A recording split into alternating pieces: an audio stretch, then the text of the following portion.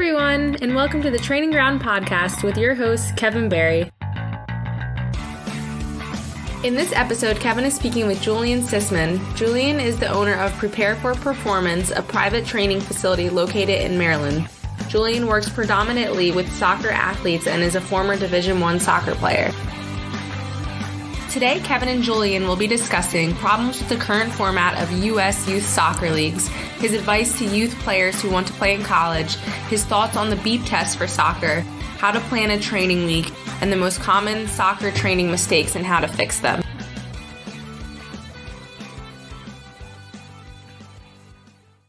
I was looking up your some of your stuff that you have online just as your name and whatnot. Did you go to Ohio State or did you transfer there for soccer, or can we get into that story a little bit? Yeah, so my story's kind of crazy, I'll be honest with you. If you people listen to this, they're gonna be like, "Yo, this guy's a shit show." Yeah. But, that's exactly what we're looking for. I'm a very transparent person, so I'm gonna be honest. So really, how it all happened was, honestly, through high school, like my goal was always to be a pro. I've been like close to, I've always been playing at a high level, like very high level, in Maryland. It's not really a big deal now with ODP and, playing, back when I was playing club soccer, it's all very different than it is now. It was, the teams, the leagues, all that kind of stuff. It was like very small. It's not as big now where there's like a million leagues, and I have this conversation all the time. So like it was close. It wasn't so like there was like one league, and everybody in that league, if you were in like one division, like your team was sick, like you guys were good, like it was very good competition. And then when you got to ODP, which is like the state team, when I was growing up, like if you're on ODP, like you're a top player in the state, no doubt. And I was playing again, and I was playing with kids that there's probably a couple, maybe a handful still playing pro, or still trying to navigate it, but probably some of them are out of it because we should be around, most of us are like 32, 33 years old anyways. But I'll say that most of those kids all played D1, I would say. D1 soccer at very prominent universities. So we're talking like Maryland, Loyola, Maryland, some like big name colleges. But for me, I was set on like trying to be a pro, but it is what it is. The journey started, and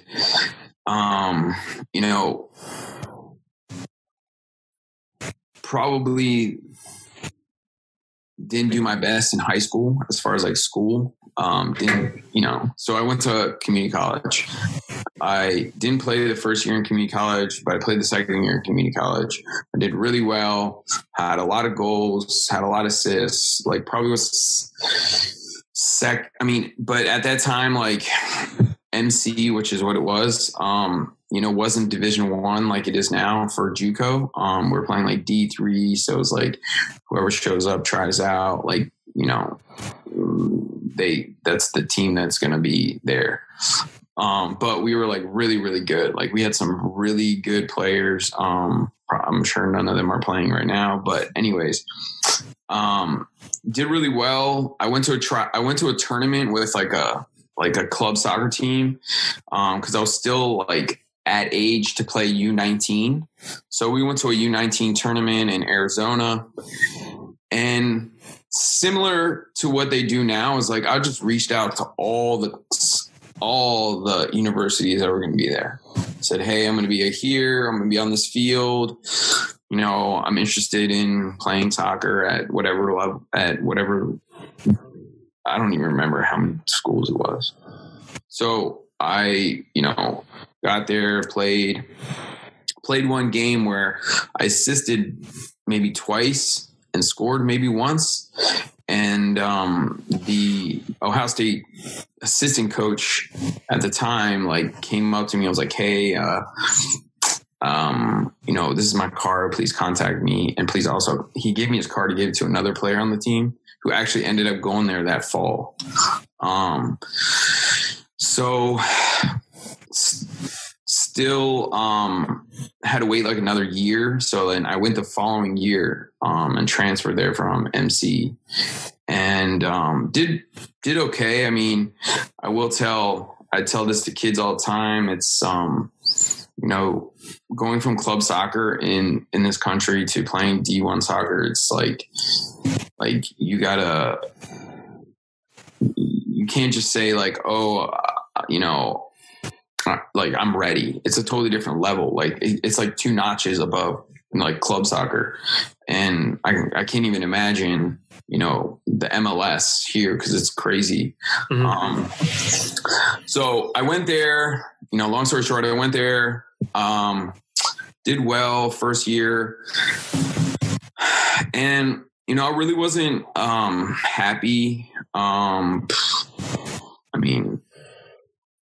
don't really care like to say this. I really wasn't happy with the coaching because I was, one of the most fit kids on the team,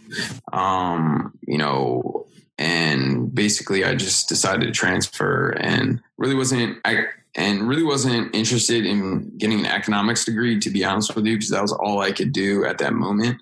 So I just transferred to AU, which is American University, and because I got into the business school there. Mm-hmm. And basically just finished school and dabbled around with some pro stuff then. So I was like very, I had time to like do like trials and things like that. And, I went overseas to Turkey because that's like my background. Did some trials, but I got injured. So basically after I did that in like 2012 or 13, I just kind of like said, forget about it. Yeah. So. No, that's an interesting story. I won't mind just getting into it now. I think it seems like you almost missed the kind of explosion in soccer in Maryland by, 3 or 5 years or so. If you look at it now, it seems in a completely different place as an outsider. Would you agree with that? Or how do you see the progression in the state? What do you mean by explosion? I was looking at there's NPSL teams. I know there's the development academy teams, though they're just changing names. But you have Bethesda there. DC United is not too far away. Baltimore has a Armour. They have their development academy team, and I know some of those teams weren't there at the time. But is that affecting the talent at the same time? Like you said, there's too many teams now and too many leagues that maybe kids aren't having competition every week. Well, I mean, to be honest, I don't think most of those teams were there back in the day. Okay. So it's just more or less of a change or a like combining teams that were in like a certain area. For instance, like Maryland United, I think it used to be 2 different club teams called, I think it was like Free State and like Bowie. I think they just combined it and decided to call themselves Maryland United. I could be wrong, but I'm pretty sure that, for instance, like Baltimore Armour, they were basically like SAC, which is Columbia Soccer Club. And then I think that was created. So, which is, it is what it is. I mean, I don't know why they didn't. I think it was more or less because they used like all the club teams like in the area. So back in the day when there was just SAC, and then in Baltimore it was like Casamia Bays,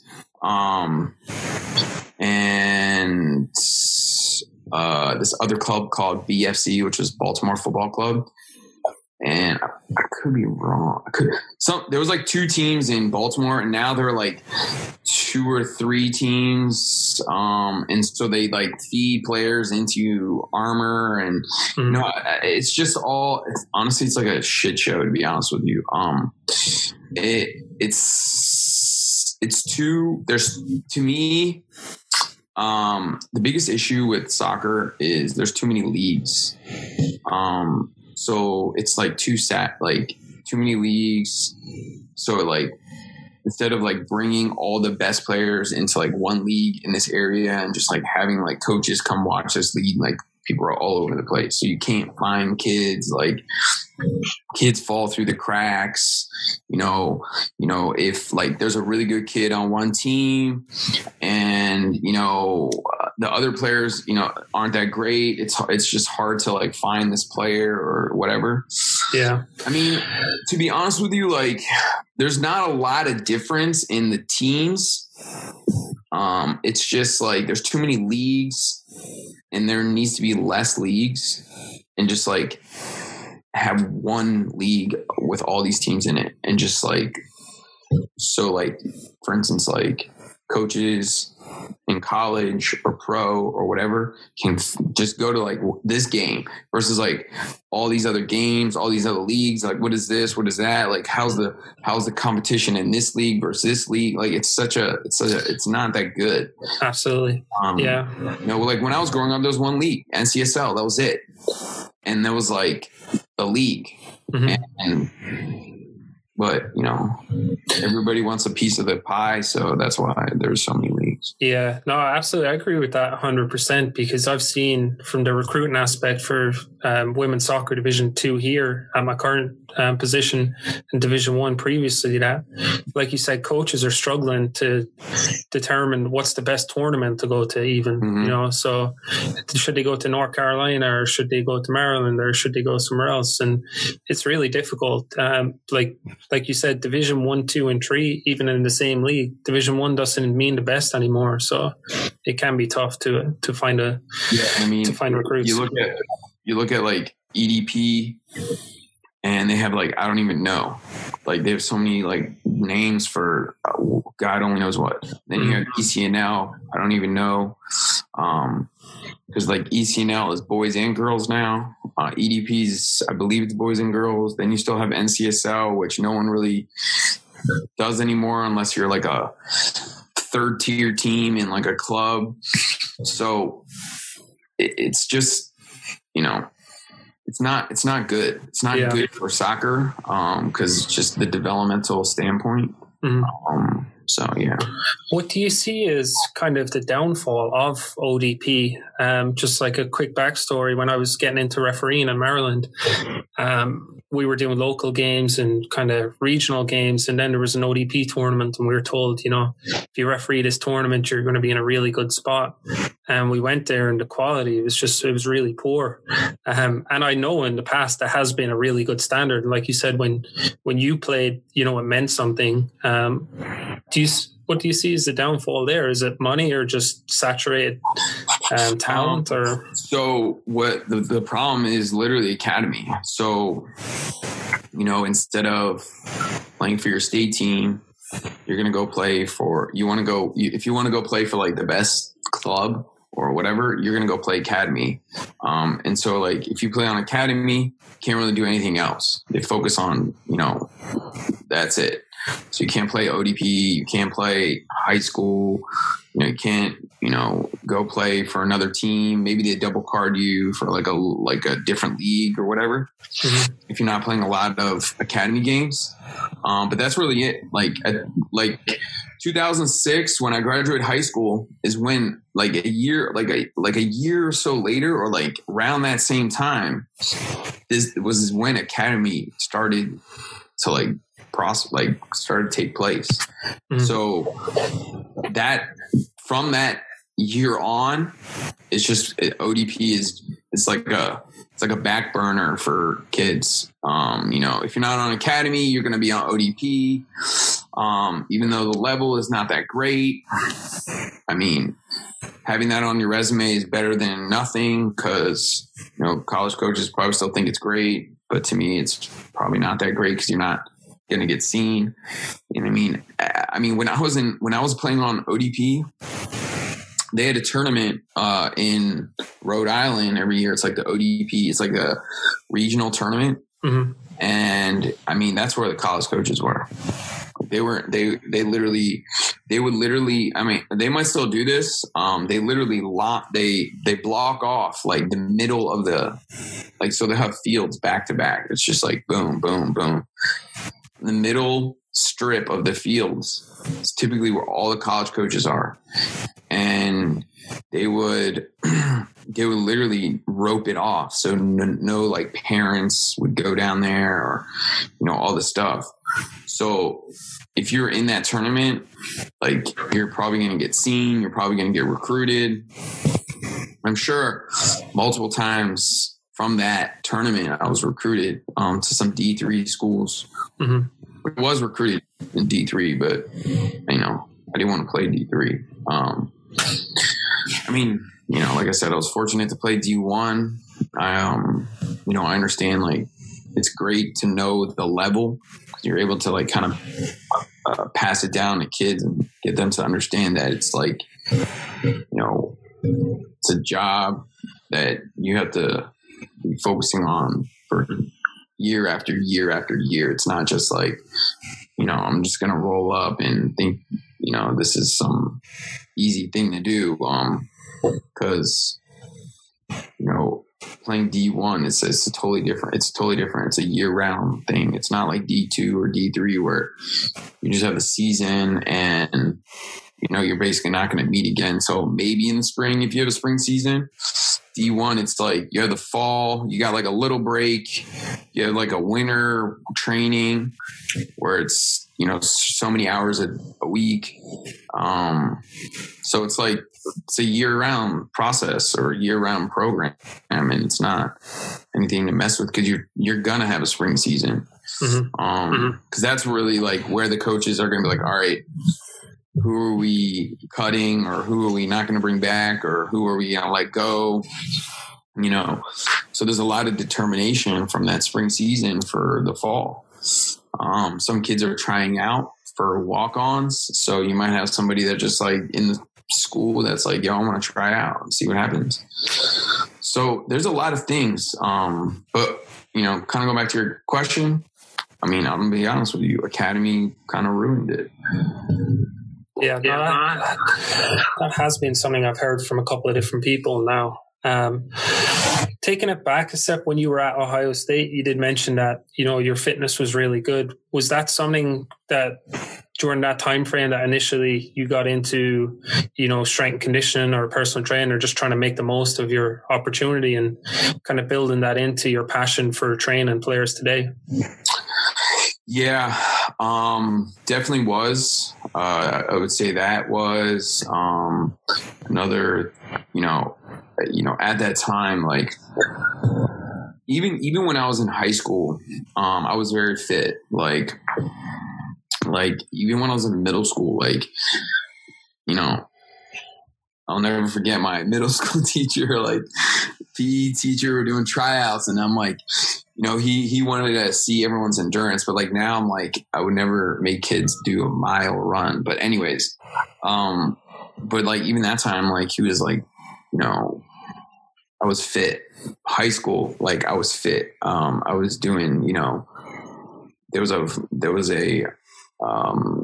fitness test that we did. It was called a 2-in-1. So you do 2 miles and then you rest for 6 minutes and then you do another mile.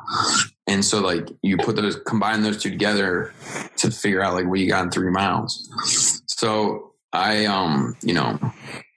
basically was doing like 6-minute miles.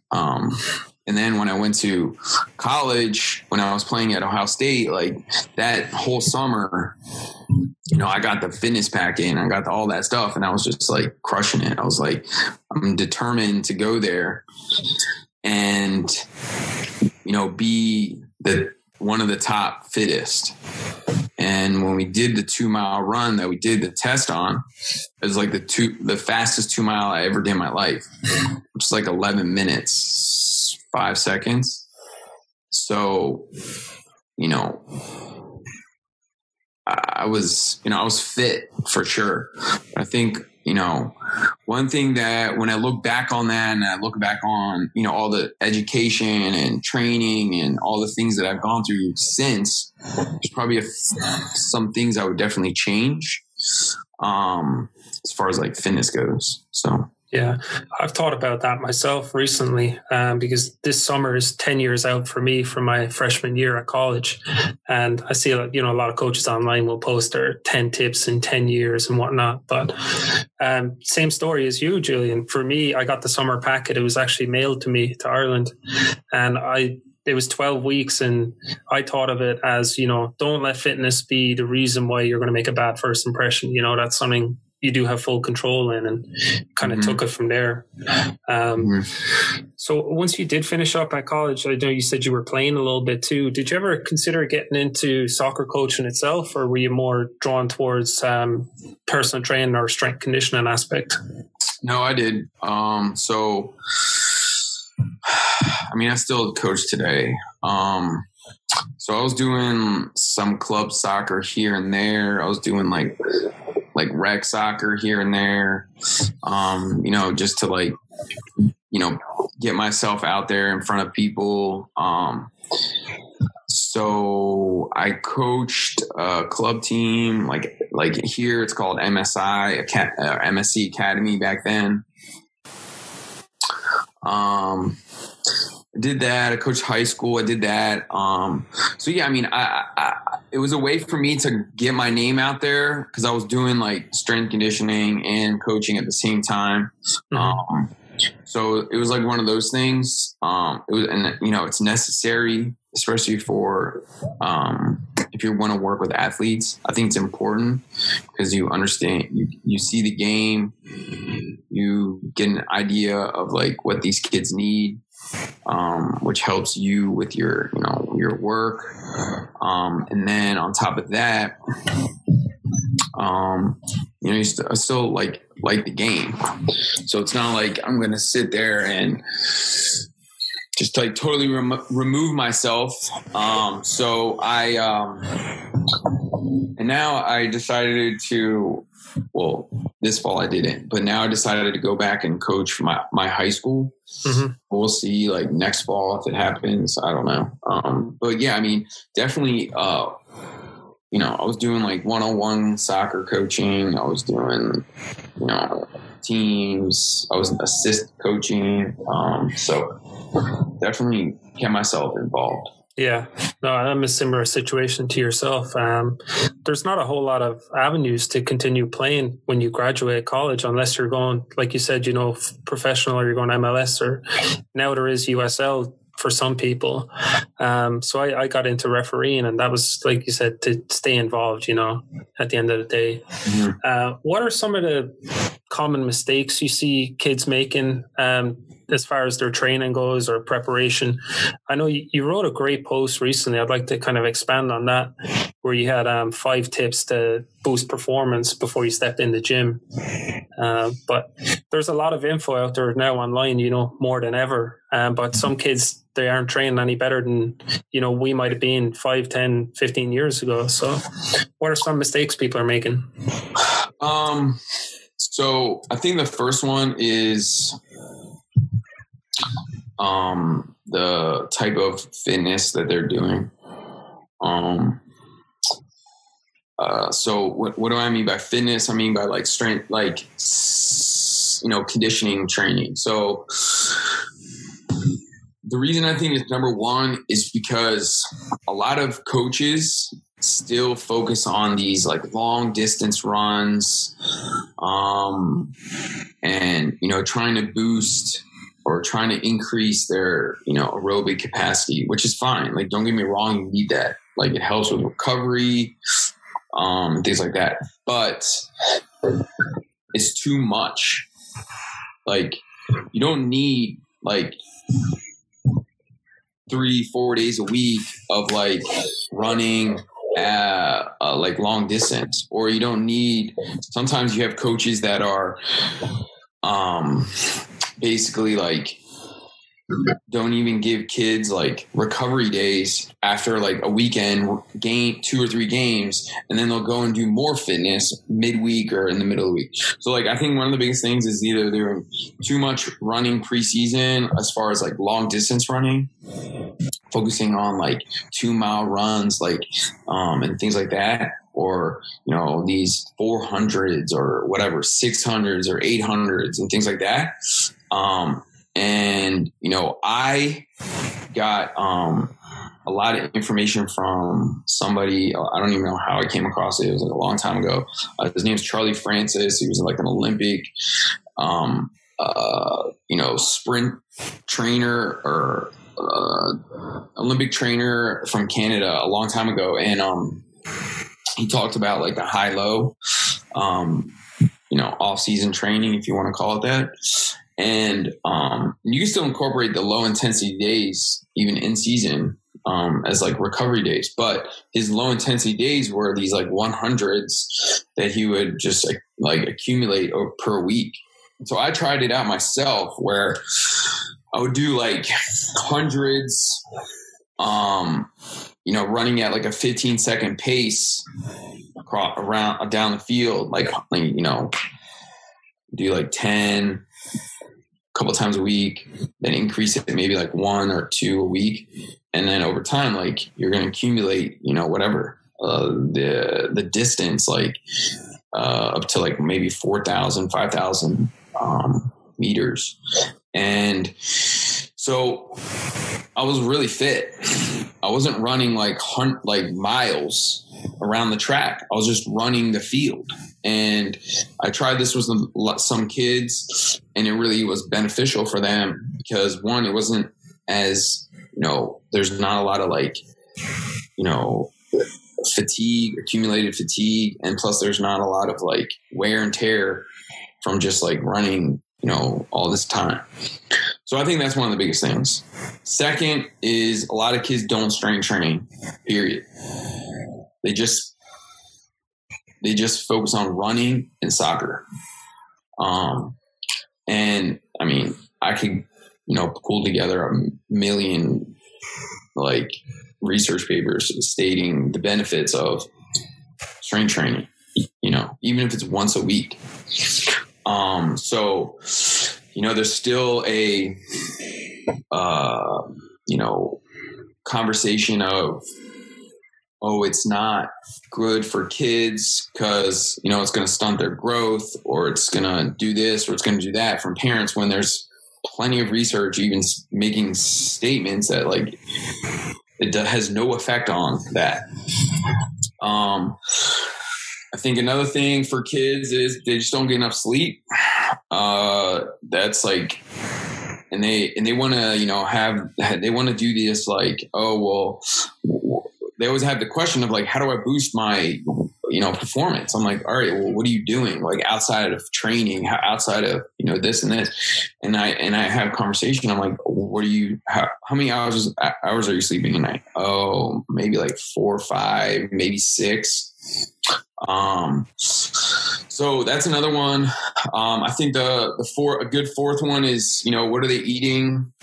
A lot of these kids don't even eat enough food.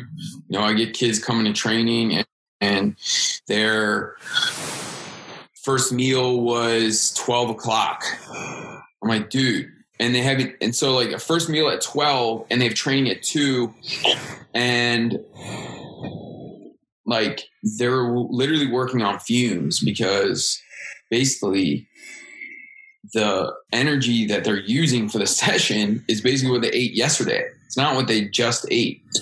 And that's something that a lot of these kids don't understand. Or even if they have breakfast, they might be working on that at, the 3-4 o'clock time. So a lot of kids don't eat properly. I'm not trying to like put myself out there, but like I have a podcast episode on eating with this lady that I am good friends with. It's probably like the most played one for It's on nutrition. That's awesome. We're going to link that because for me, I'm 11 episodes in now, and we're actually looking to speak to somebody that's a dietitian or nutritionist. So that'll be great. I can definitely connect you with her. So that's number 4, and number 5. I think it's a lot of it's mental. There's a mental piece that a lot of kids, parents, coaches, don't address. I know it sounds crazy because you're like, what do you mean mental? People that are listening to this, it's not like, it's mental as in like, how's your attitude? How's your thoughts around, performance? How's your thoughts around, the game? Like, are you mentally preparing yourself for the game? Are you mentally preparing yourself for, whatever session that you're about to, partake in? Because I think a lot of kids, unless they get some type of training or, have somebody that explains it to them, just roll up to training and just, it is what it is, and then leave, versus like focusing on, all right, today, kind of thinking about the last session or last game, what do I need to work on from the last game? Like, is my left foot garbage, or is my right foot bad? How are my sprints? How's my intensity at practice? How's my attitude for practice? Like, there's things that you have to think about that will help you perform better. And when you are able to do that, and you're able to compound that over time, your session, your personal session or your training will get better. Your game, your preparedness for the game will be better. If you're working with like a strength coach and you're like, hey man, like I need to, work on my first step, or I need to work on my first 5 yards, or I need to work on getting more explosive. Like, you'll be able to understand like what's going on, and then be able to take that with you to your next like training session with a strength coach or a speed coach or whoever you're working with. Cause then you can work on that, even though that's going to take time. It's not going to be overnight, but it's something that you can, get from a session, and work on for your development. And so, I think those are the, 4 or 5 things that a lot of kids need to address in order for them to continue to get better, especially if they aspire to, play at D1 or play pro. Because it's not there's no overnight success. I'll be honest with you. There's no, you and I know, like, half of these pros that we watch on TV, like, have gone through days and months and years of just fine tuning, getting better, working on things they need to get better, because they know that's the only way out. Here, some of these kids, it's like, we go to college and get a job and, live on the same, wheel as everybody else's. Everybody else is go to college, get a job, and, live our life that way, work up the ladder, versus like kids that like want to like be the different kid and, I want to be a pro, like make that statement. Okay. So then you got to work on it. Like, you can't just say it and just not work on yourself. Yeah. I think like culturally, it's a little bit different. I kind of have a unique perspective in like where I grew up. Football or soccer was an everyday thing. A lot of times we didn't need coaches, we'd get together and be competitive. But now I notice here, a lot of kids don't really live the sport, they don't watch games even, or, they don't stay after practice when possible, things like that. So, yeah, I mean, so that's exactly what I mean. So, that's the biggest problem here. We're in this culture where, and that's why, like, in college, for instance, like if you look at the numbers, the amount of kids that go from high school to a D1 sport, right, is a very low percentage. It's like 1 to 2%, right? If you did a research paper or something on that and said, what are the kids doing that are going to the D1 level that the kids that are, maybe the same age and on the same team and not making it there, I bet you some of those kids are doing things that are not scheduled. So what do I mean by that? So yes, we have practice Monday through Thursday, but are you going to the gym and just getting a 30-minute lift in? Okay, maybe before practice. Are you showing up to practice early and getting some extra touches in, maybe some working on some things, preparing your stuff for the session? Are you doing, and you don't need, there's so many resources out there now. You don't need like an additional soccer coach to teach you skills that you need to work on. Like just go on YouTube, find things that like might simulate what you're trying to work on and just work on those things. So are the kids, and I'm not saying you have to do this in season. Like, are you doing the things that you need to do in the off season to prepare yourself for the season? Then when it gets to season, you're able to play at a high level, and continue to grow. That's why I think a small percentage only make it, because the other 99%, it's more of like, I hate to say this, but like, it's more of like mommy and daddy want me to play a sport, or I just want to play the sport. Something happens, great. I'm not going to do extra work. I'm just going to do what's necessary, and then, go to college, So I think that's the biggest thing that a lot of kids need to understand is if you really want it, it can't just be when something is quote unquote scheduled. It has to be the times where you don't feel like training and doing extra training. It's freezing out or it's really hot out, and go out and get some extra touches in, work on shooting, work on, whatever. Fitness, strength work, whatever. That will make you different, because you can't, if you want to be, that 1%, you can't follow everybody else. You got to be that guy that's like out there, like doing something that's extraordinary in order to be here versus be the average. Absolutely. Yeah, it makes sense. When you were talking about conditioning, I think we're in a agreement here where we need to kind of take out those 2 mile or 3 mile fitness tests. That can be a tough sell for a lot of coaches that might be old school. What could we do instead as far as fitness testing goes, or is there even a place for standardized testing anymore?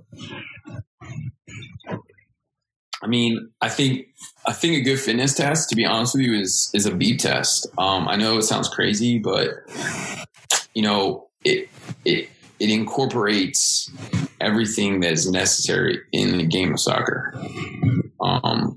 Whatever version you want to do. I mean, I know there's like a ton of them, and there's a beat test, a plate. I forget the other ones. Pacer, something like that. I don't remember the exact names, but yeah, I mean, I think it's great because, at the end of the day, soccer is a sport where, yes, endurance is necessary, be able to, play 90. Okay. Don't get me wrong. But I don't see any soccer player, unless you're like a nut job and don't understand the game and just running around like a chicken with its head cut off. There's no player in, even at the highest level that's running around for 2 miles nonstop. So I think, and there's so many coaches, high level strength coaches at D1, and I've seen their training programs. Yeah, they incorporate long distance running. But if you look at majority of their, program, it's a lot of sprint work. So whatever distance, 10s, 20s, 30s, working on high intensity runs, working on, quote unquote shuttle runs, things like that. And that's the game. And, maybe 2 or 3 weeks of some type of long distance running, but I don't think after that, like, you should be good, because at the end of the day, I think a lot of the coaches should be able to incorporate the low intensity training into their practice, so they don't even have to worry about that as an extra for like fitness, because like, you're doing your ball work, your heart rate is going to be at a certain intensity if you're doing it for some sort of time. Practice, if you're doing 8v8s, 4v4s, whatever, like like you can get fitness there. So you don't need to add fitness unless it's a player that is off to the side, can't do contact, needs to do extra sprints to keep the high intensity runs. Okay, I get it. But like doing additional fitness, especially in season, like Manchesters or full field sprints or this or that, I personally think is so unnecessary. And you should, if you're a good coach, especially these coaches that have their quote unquote A licenses or B licenses, and you're continue to incorporate more and more fitness, it's just going to harm the player and fatigue the player, and they're not going to recover, and they're going to go into games sluggish. And then you're going to wonder why, because they're not recovering from the session that you had like 2 or 3 days ago, because you're doing all this unnecessary training where like we are focusing on a game here. It's soccer, like play the game, get the fitness in the game, bring the energy to the practice, because if you bring the energy, the players will bring the energy. When they have that energy, they'll play hard during practice. If you don't bring the energy and you come in like sluggish and not feeling like you care about the session, then that's the energy that your players are going to get you in return. So it's one of those things where, I think it's only necessary if it's in season. Off season, sorry. And other times of the year, just focus on some sort of sprints if it's for distance. And it should only be used for players that may not be getting a lot of minutes, coming back from injury. But all the other players that are playing, 60 plus minutes, like probably don't need extra fitness. Love it. Great perspective. Last question for you, Julian. Can you tell me a little bit about your own business, Prepare for Performance, and then your podcast as well, and kind of how you developed that in the past couple of years? So, I know it sounds cheesy, but I literally came up with the name because, literally you have to prepare for performance, literally. I know it sounds stupid, but it's an easy sell. I love it. It's literally it explains itself in the words. And that's the thing. I sat down for months prior to even, incorporating it and all that kind of stuff. Just thinking about what should I name this? What is something that I can tie everything that I do and believe in and my philosophies and all that kind of stuff. And I just one day put it all together. It was like I said, it was a couple months. So, it's pretty self-explanatory.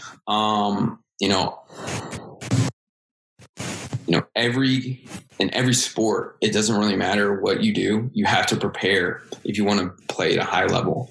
And then, that's sort of why I decided to name it that. It's just because, and even life, because I work not only with athletes, I work with adult population, people that are like 35 plus. And we always have these, talks and conversations about, even if you're a business professional, you have to prepare for work, for presentations, for whatever. If it's, preparing physically, mentally, preparing, writing out your documents or whatever you need, going through the documents, preparing for the presentation. So everything that we do in life, if you want to succeed, and we've seen this over and over again, you got to prepare for, that situation, performance, if it's, athletics, or if it's your performance for, work, or however you want to call it. But so anyways, so basically I work with kids that are really individuals that are 10 to, 60s. If it's an athlete, majority of my athletes right now are soccer players. We focus on, my philosophy is a lot on,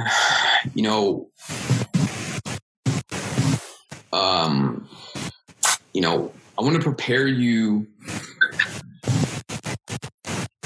for the game. So incorporating all aspects. So incorporating, some sort of jump training, speed, agility training, strength, fitness, if necessary. If you're in off season, we're going to do some type of fitness. If you're in season, typically I just address the needs of the athletes, fill their buckets for what they need at that time. So a lot of the conversation when kids come in, because everybody's in a different place, is if I have a college kid in off season, we're the training program might be very similar to some other kids, but the template might be the same, but there's different, variables that I'm working with. So like sets, reps, and all that kind of stuff is different than like a kid that might be in high school or club and is here in Maryland and he's in season. Like so everybody is, the training program is very individualized. Cause I'm always having conversations with the kids when they come in. I'm like, so how are you feeling? If they're feeling like, out of a 10, like they're feeling like a 6 or 5 or 6, we might just focus on strength, no speed and agility, and that's it. And they're out the door. If it's like a kid, he's fresh, he's ready, we're going to go hard. So it's very individualized. Even though, I kind of pre-program a lot of the programming. I'll change some things up on the fly if necessary, just to make sure that, like I said, like I'm giving these kids what they need. And then when it comes to like the adult population, we just try to fit in some type of strength work, get them stronger, build their confidence, lose weight, get into clothes that they want to get into that they've never gone into or have gone into in years, and try to have fun with it on that end, because I don't like to make it boring for them. So for the kids, it's a little bit different because they just want to work out and leave. Yeah. So then as far as my podcast goes, really it started off more of I was just trying to, I don't really like writing. So I was just trying to basically take my thoughts and create them into videos and just put it on as a podcast. And then I got more into kind of what we're doing here is just reaching out to different people in different fields, as far different parts of the fitness industry. So nutrition, professors, different, areas of the fitness industry, and just try to provide information to people, the right information, and make sure that they you know, we cross different topics, but just to make sure that, you know, whatever they see online is either if it's right or wrong, you know, just making sure we're providing like good, you know, evidence-based content, even, you know, practical content too. So like absolutely immediately. So that's kind of like the gist of it. Awesome. No, that's great. I think I was talking to somebody yesterday and I said, we're basically the filter in the fitness industry, you know, because there is a lot of content that is easy to put out there, but you don't know, you know, is there any evidence behind it, or are you going to get results from it? So great perspective. Yeah. Julian, I appreciate you coming on today. I know topics were wide varying, but this has been great. Thank you. Yeah, you're welcome, man. I appreciate you, you know, inviting me on here. Hope you enjoyed this episode with Julian. It's one of my favorite episodes so far. We continued a lot of the conversation off mic or off air. I used to live close to where Julian's facility is and referee a lot of high school, college and club soccer around there. So it was nice to see it from another perspective. Julian also has his own podcast called Train to Perform, which can be found on all podcast platforms. And his Instagram account is Prepare for Performance, and website is also the same name, so prepareforperformance.com. If you enjoyed this episode, please share with others. Appreciate you guys. Thank you.